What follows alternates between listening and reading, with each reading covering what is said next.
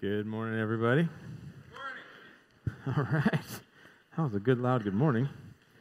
Kent Madigan is my name. I'm one of the pastors here, and grateful to be here with you this morning. This morning, we are going to continue our series in Deuteronomy with a passage from Deuteronomy chapter 8, and we'll be in verses 11 through 20. But just to get you up to speed, what we have here in the book of Deuteronomy are the children of Israel about to enter the promised land after 40 years of wandering in the desert. And now the time has come and they're about to enter and conquer the land and take possession of it as they were promised. But before they go in, Moses, their leader, who sadly for him isn't going with them, has some things that God wants him to say to the children of Israel as a reminder to this bunch of wanderers before they take the land. It's really like a dad sending his children off to college in a faraway place. And while there's a lot of excitement, there's also danger, and he wants to warn them of the many dangers that are out there. And this passage is really just that. It's another warning in the midst of incredible excitement to the people of Israel from their leader about what they need to be aware of as they enter the land. So let me read the text and we'll pray and then we'll get right to work. Deuteronomy 8:11-20 says this: "Take care lest you forget the Lord your God by not keeping his commandments and his rules and his statutes, which I command you today. Lest when you have eaten and are full and have built good houses and live in them, and when your herds and flocks multiply, and your silver and gold is multiplied, and all that you have is multiplied, then your heart be lifted up, and you forget the Lord your God, who brought you out of the land of Egypt, out of the house of slavery, who led you through the great and terrifying wilderness with its fiery serpents and scorpions and thirsty ground where there was no water, who brought you water out of the flinty rock, who fed you in the wilderness with manna that your fathers did not know, that he might humble you and test you to do you good in the end. Beware lest you say in your heart, my power and the might of my hand have gotten me this wealth. You shall remember the Lord your God, for it is he who gives you power to get wealth, that he may confirm his covenant that he swore to your fathers, as it is this day. And if you forget the Lord your God, and go after other gods, and serve them, and worship them, I solemnly warn you today that you shall surely perish. Like the nations that the Lord makes to perish before you, so shall you perish, because you would not obey the voice of the Lord your God." Let's pray. Father, thank you for today, and I thank you for your word that speaks truth to us. The warnings of Scripture that you have given thousands of years ago are as relevant today as if you wrote them this afternoon. Father, I pray that as your people here this morning, we would hear from you today, and that we would heed your warning, and that we would follow you boldly, and that we would not live lives actually wasting our life when you're calling us into so much more. Father, as just a man, I am again incapable of bringing you glory through your word and through the words today, and I'm incapable of speaking a message that is worth listening to.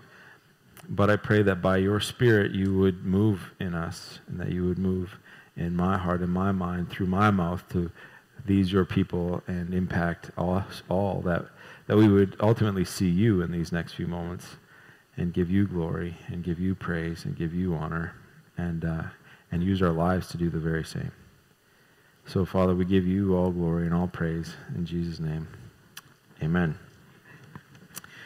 All right, so here's the key to the text this morning, what Moses is saying and warning the people of in a nutshell.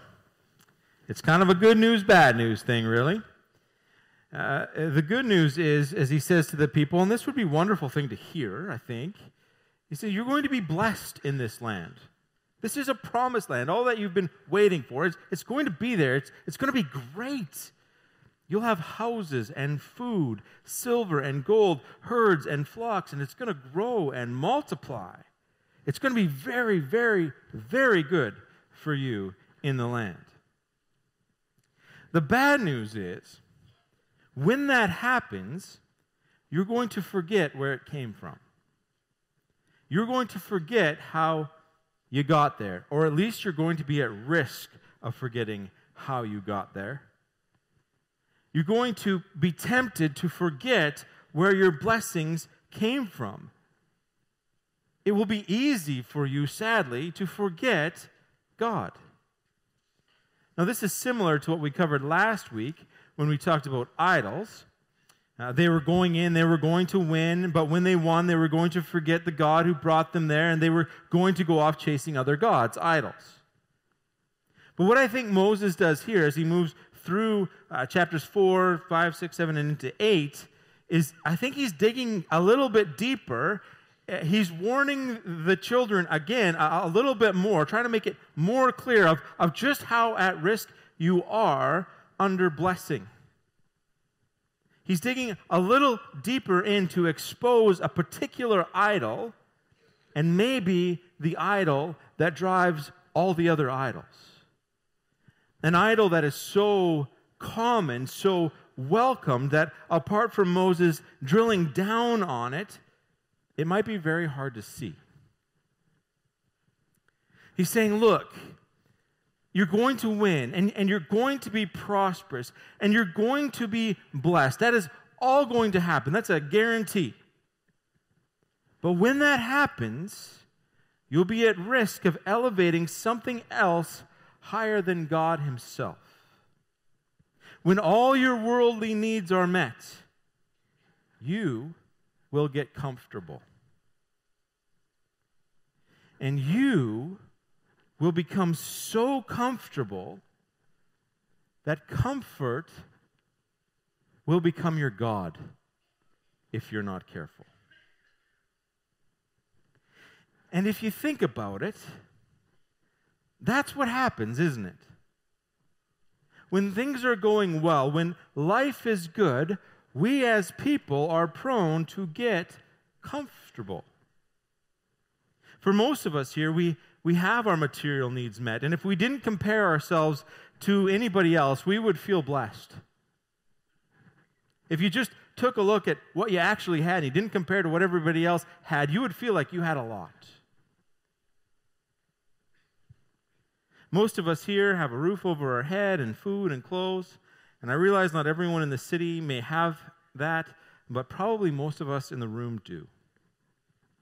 And we're a blessed people. And sometimes a comfortable people. And when things are good, we have a tendency to forget God in the midst of how good things are. I had a friend move from South Africa to Canada, to Rossland, and she was remarking and kind of lamenting how she actually prayed a lot less since she moved. And the reason was, in South Africa, she was afraid. When she went to get groceries or she went to the bank, she prayed for God's safety and God's covering and God's blessing because there was this discomfort that went along with her life because of the dangers that surrounded her in South Africa, where she was. But in Canada, she didn't feel like that. She didn't feel like it was dangerous to go to the grocery store or to go to the bank or to go get your kids from school. And she said, and I've noticed that I haven't prayed near as much. Comfortable. I've heard it countless times how people who've been blessed by God forget God in the good times. We've heard those testimonies, I'm sure, before, over and over. The simple fact is, when you listen to their stories, they had the material blessing and they just got comfortable. Oh, when things are hard and times are tough, people are calling out to God. They're leaning in and they're wanting to know Him and they're wanting Him to save them. But when things get good again, they get comfortable and they forget God and they go back to life. The truth is, when the people of Israel were blessed as you read of their story throughout the Old Testament, they tended to fumble the ball in their relationship with God because they just got comfortable with all that God had given them. And the truth is, we are prone to doing the exact same thing. And so the warning this morning is don't stop being obedient to God. Don't stop following God. Don't forget God when He's been so good to you. Don't be so comfortable in your blessings that you forget where the blessings come from. And this is tricky because just like the rest of idol identification, identifying the idol of comfort is hard. So what does it look like when we get too comfortable in God's blessing? What are some of the things that could happen? What are some of the ways that could have happened to the children of Israel? But what are some of the ways that it might look for us if we aren't paying attention to our lives when our physical and material needs are being provided for, and when it no longer feels that we have this urgent desperation for God? What does it look like? Well, I think it can have a few different looks. I think it can start by simply looking like you've lost the joy of your salvation. Remember David in his psalm, "Restore unto me the joy of my salvation." He lost the joy, and when we get comfortable, that can happen to us because we see that it's all provided for. And you were once alive in your newfound relationship with Christ, and you enjoyed it. You found pleasure in following the way of Jesus. You opened your Bible with anticipation. You looked forward to your time in prayer. You had new friends in the church.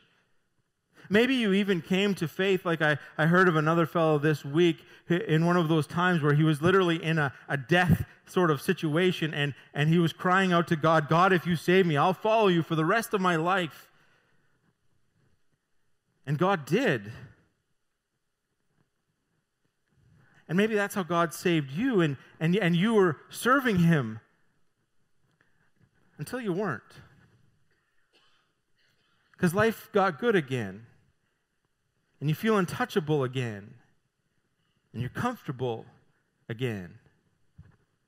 And like a kid testing the waters to see how far they can go, you venture bit by bit wandering from God. All of a sudden, you just start to take a pass on the gathering. You just don't make being together like we're together today a priority, even though the Scripture calls us to it. You become more willing to justify things you know aren't right. You start to laugh at the off-color jokes in the office. Start to use a little crude language to fit in a little better, to be a little more comfortable in your surroundings. You don't tell the whole truth anymore. As Jamie said, you use alternative facts. He stole my joke, 2 of them today before I got up here. It's okay though, buddy. It's all good. They were funny. But you start to slide a little bit this way, and it doesn't seem to hurt. You still have your health, you still have your job, you still have your house, your car, your vacation. You're still comfortable.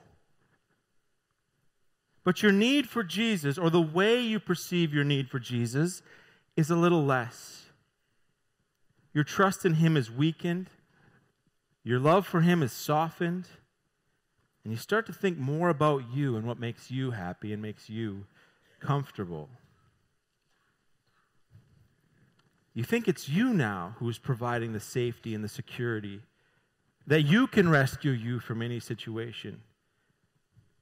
And you're drifting from God, and the joy that you first had in Him is starting to fade because you're just comfortable. It's the beginning of what we call backsliding. Just little steps away because your comfort matters more than your relationship to God does. And you're starting to become okay with it. That's the first way we start to become disobedient in our comfortable blessings. The second way comfort erodes our obedience is when it goes beyond slipping, beyond backsliding to the place where people are just gone.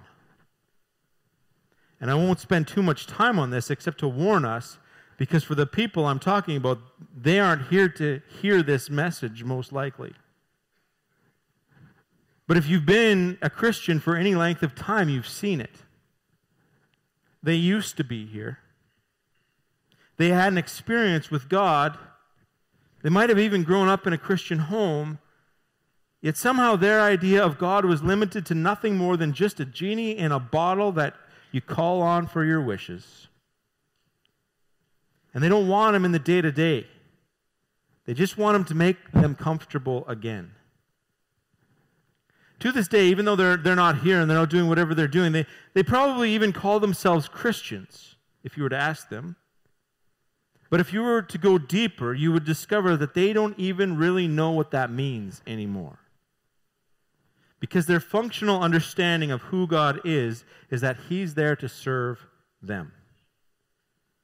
So they do whatever they want while paying lip service to their faith. And they are sadly gone.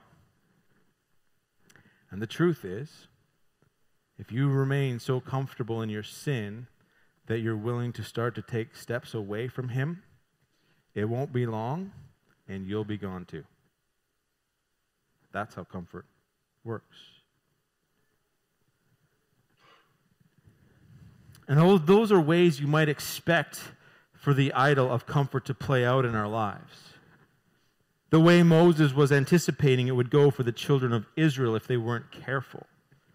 It's something we've seen or experienced. It isn't just for ancient people.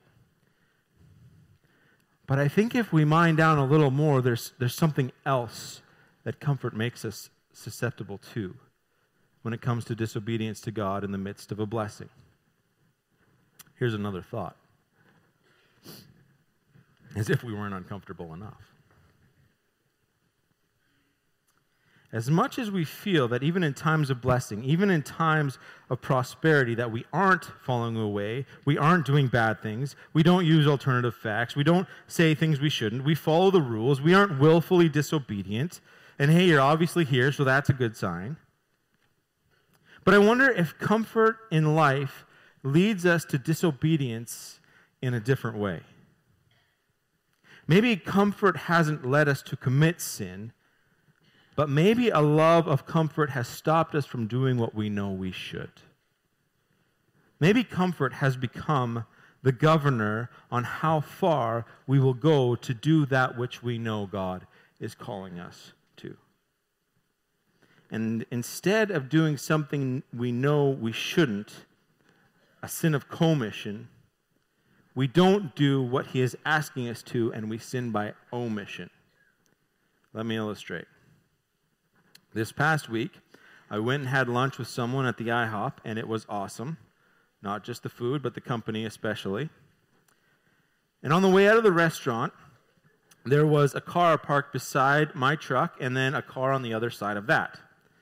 And I was getting in my truck when the guy from the car on the other side called out to me asking if I knew anything about vehicles, because the one in between us was having trouble.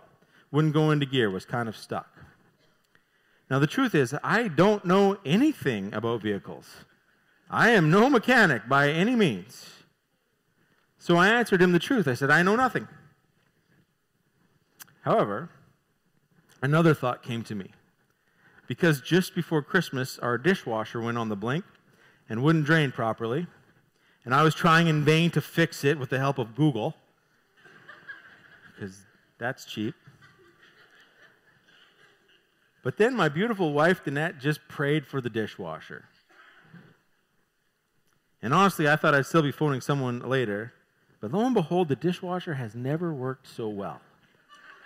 I kid you not. It is the best that thing has ever worked. Only God. So the thought I had come to mind was, man, you should pray for this person's car.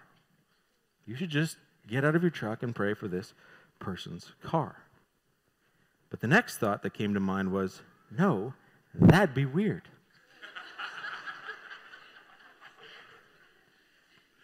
And so I wished him well, got in my truck, and drove away, because that was comfortable. The sad part for me, though, is this. I know better. I know God sometimes asks us to do seemingly weird things out of our comfort zone, all for His glory. I actually know His voice, and in that split-second decision, I still said no. That's what I mean by a sin of omission. And I'm guilty, and I've had to repent for that. But how many times are we called into something awesome and we don't go because it makes us uncomfortable?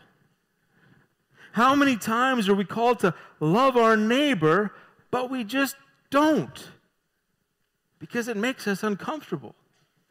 Or how many times have you felt the need to share your faith or pray for someone or invite them in, but you don't because it's just uncomfortable? And think of how much easier it has become to pacify ourselves by supporting someone else, an organization who's doing a good work of loving your neighbor versus actually crossing the lawn, the room, or the parking lot to participate in the work God has called you to as an individual follower of Jesus. It's become real easy just to give money and to put stuff online and to join along with Facebook chats and all kinds of stuff like that. It's been real easy as though we're really playing out our Christian faith by doing this. And not all of it's wrong. We shouldn't stop that. But lately I've been wondering if we could better affect social change by just radically following Jesus in His command to love God and love others, every single one of us in this room. What would happen if instead of only looking to support a big organization, we also were radically committed to the small acts of love that take place between yourself and another actual human being when the Spirit of God prompts you in such a way? I wonder what would happen in our city in 15 years regarding the hungry and homeless if every one of us in this room were willing to commit to answering that still small voice every time you heard it whisper. I wonder what at-risk kids would find an alternate home. I wonder what youth who might have nowhere else to turn would find a welcome table for family conversations that would keep them from the path they would have otherwise gone on because you just loved your neighbor as yourself. I wonder who it is that God is tapping on our shoulders that are 10 and 12 and 15 years old today, that in 15 years' time will be going down a very different path unless you answer the still small voice to invite them in and love them like your own. Radical love, small ways, I believe would produce massive change. I wonder if it would even be bigger than that. I wonder if things like abortion rates, and we've seen the March for Women and all of this kind of controversy going on, and I am against abortion. I'm not for that in any way, but I wonder how instead of marching all the time or supporting places that march, if we just loved the people that were going in and made ourselves more available to those types of places. I wonder if we were just a little more on the front line, loving people through whatever decision that they make. If in time we wouldn't actually see those rates drop because of radical love from individuals who are being the church because they won't be so comfortable to sit in a pew and be content with just hanging back. I wonder if radical love over an amount of time would radically shift our culture. You know what, church? I believe it would. I know it would. And I wonder what we miss when we don't listen for God's voice, or we're unwilling to obey because it makes us squirm a little. I wonder what would have happened if I'd have prayed over that car. Do you see what I mean about being so comfortable, but about idolizing comfort so much that we almost become paralyzed by it? Has that ever happened to you? That's what the idol of comfort can do to us. And I'll tell you this, the scripture isn't kidding when it's leading you to perish. It's destroying you. It's you're missing out on the life God has called you to. And it's probable that many of us have found ourselves in disobedience to God because we want to maintain our comfort. So it isn't too far-fetched to think the children of Israel would have the same problem. But if you think about it, why does God bless us in the first place? I mean, why did he bless the children of Israel? What was behind that? He knew he was going to do it.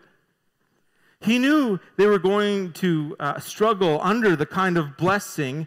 They were going to struggle to keep him in the forefront of their thoughts and affections. So why not just keep them desperate for him like they were in the wilderness? You know, in the wilderness, they didn't have lots, but all they had was from the hand of God. They had manna from heaven. It was probably gluten-free, so everyone could eat it.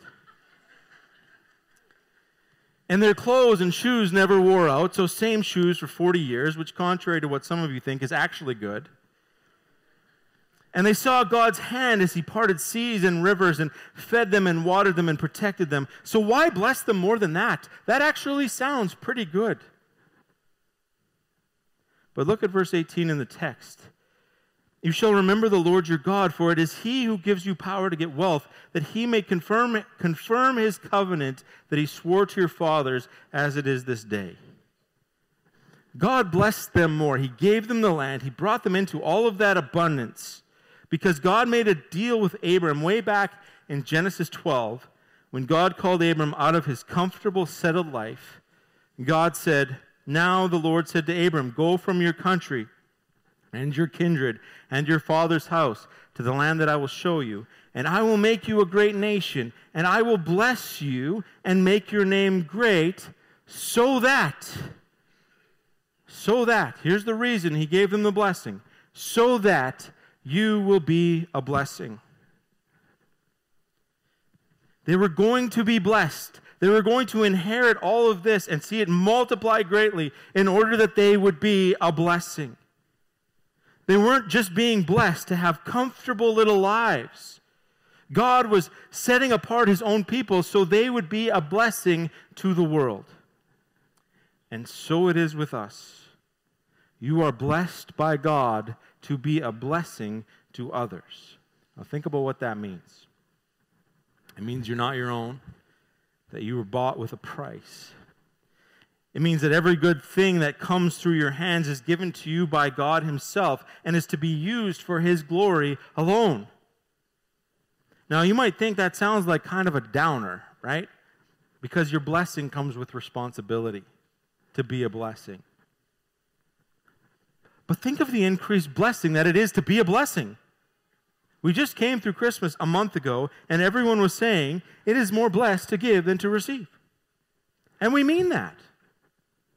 One of the wonderful gifts we try to give at Christmas is to enable families who can't give gifts to their children on their own that opportunity through the Christmas Bureau.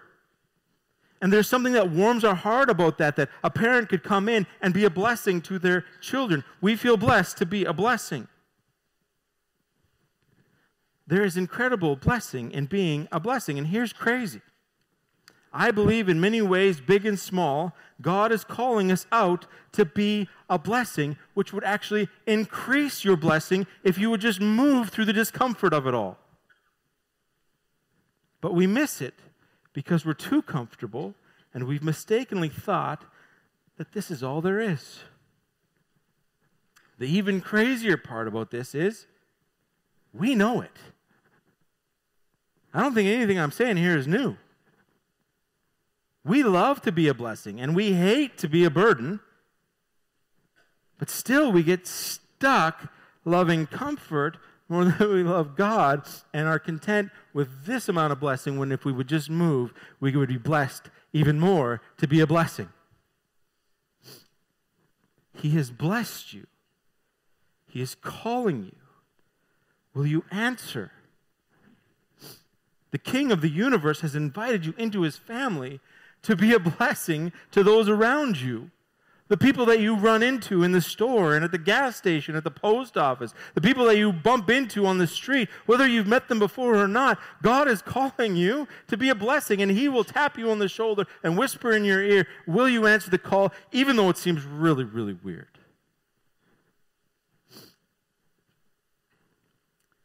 There may already be someone in your mind that you've been too comfortable to talk to, too comfortable to show that kind of radical love to. So will you love them? Will you overcome the obstacles of comfort to join God in what He's doing? Because it's a blessing to be a blessing. And you know what? Sitting here in this pretty comfortable auditorium, unless you got a seat with a spring sticking up, in which case move, there's seats. But here, when I say that, I know you want to. I'm pretty sure you want to. Pretty sure sitting here, there's somebody you're thinking, you go, you know what? God, I would like to move out of that discomfort because I know there's more of you and more for me in this with you as I go. If I just get a little uncomfortable. I believe that sitting here, there's good-hearted people that want to move. But I also know it isn't that easy. I've preached enough sermons to know that when we're sitting here, thinking about how we know we are to do, what we know we are to do, what we really want to do, we're motivated. Sitting here, it's like, yeah, I could do that. I want to be part of what God's doing. I want to be part of bigger change, and I believe God is calling me into more, and I don't want to be doing nothing except attending services. And when we're here, we're motivated, and provided it happens before we go out for lunch, we're all in. But the truth is, overcoming the idolatry of comfort and complacency that can accompany blessing isn't that easy. It won't be that easy this afternoon when we're thinking about doing it tomorrow. And it won't be that easy tomorrow or the day after that or the day after that until this sermon is completely gone from your mind. So what do we do? And the answer is in the passage. 5 times in the passage, the people of Israel are reminded of the Lord your God. Don't forget the Lord your God. Don't forget the Lord your God. Remember the Lord your God. And I think what's a real critical word in that we can easily overlook is the word your. Your God.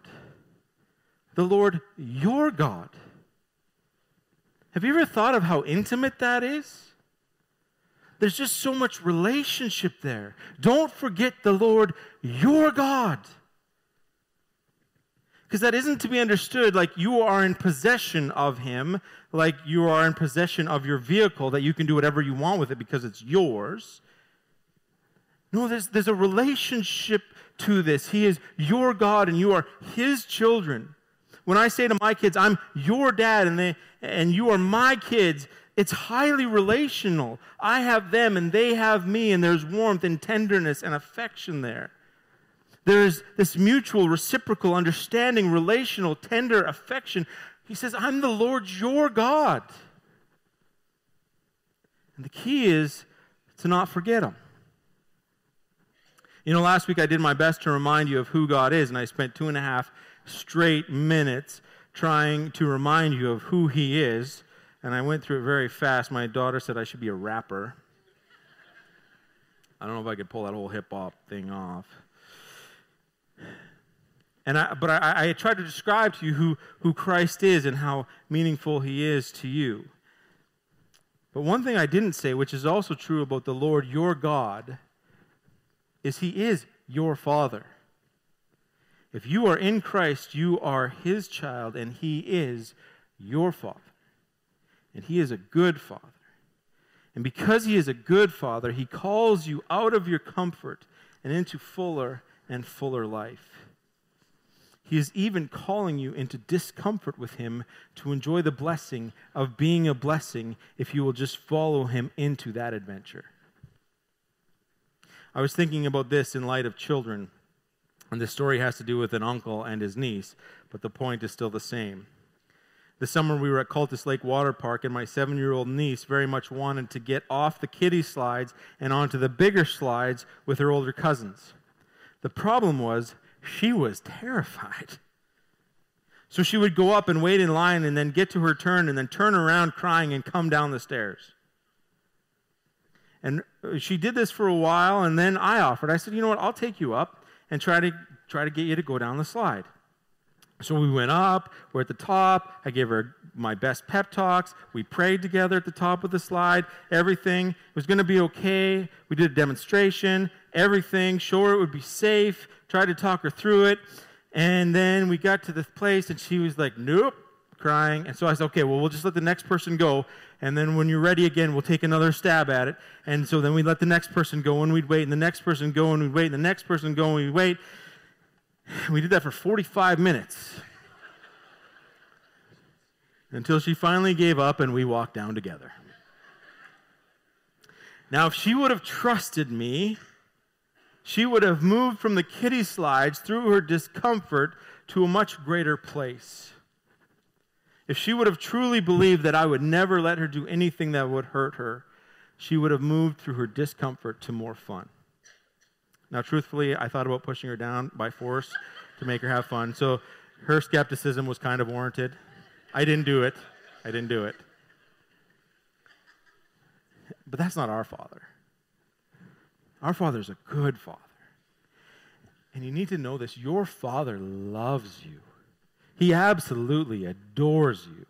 He doesn't want to destroy you. He wants to call you into more and more and more life in obedience to Him. And He is fully trustworthy. And if we will follow Him from the life we have through our discomfort to even greater blessing, we will reap incredible rewards as our lives are used to be a blessing. And we would see this world become radically different if the church would just move in that direction.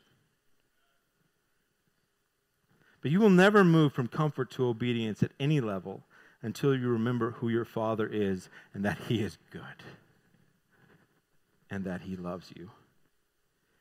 And once you recognize that, once you remember His love, following Him in obedience in the early stages of disobedience, when you're watching your mouth or careful about what you laugh at, or when you've backslidden completely, or when you're just afraid to take a risk, when you remember who your Father is and that He loves you, it's a joy to willingly follow Him because it's better. There's life there.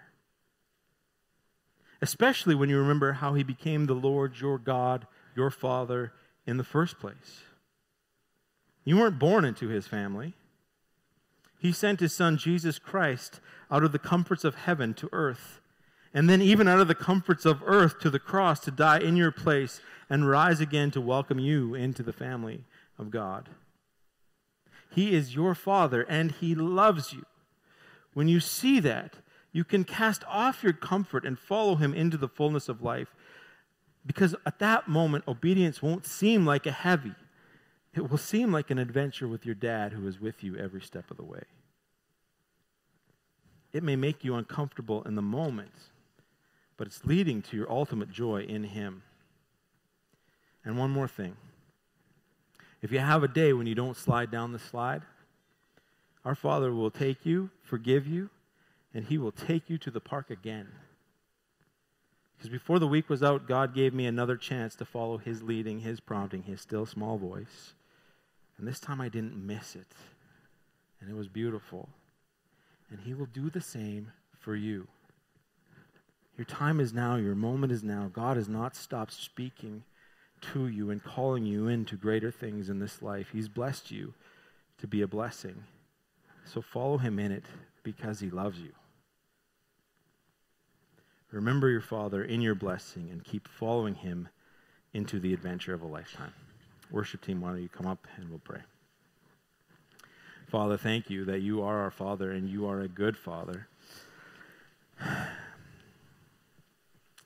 We worship you, we adore you, we love you, and we want to follow you in a life because you didn't just save us for some day, for eternity. You saved us for an abundant life today. But that will require us many times to just get uncomfortable. But in our discomfort, we get to walk with you and walk through these things with you. So help us to fix our eyes on you and never forget what you've called us to in this life. We thank you in Jesus' name. Amen.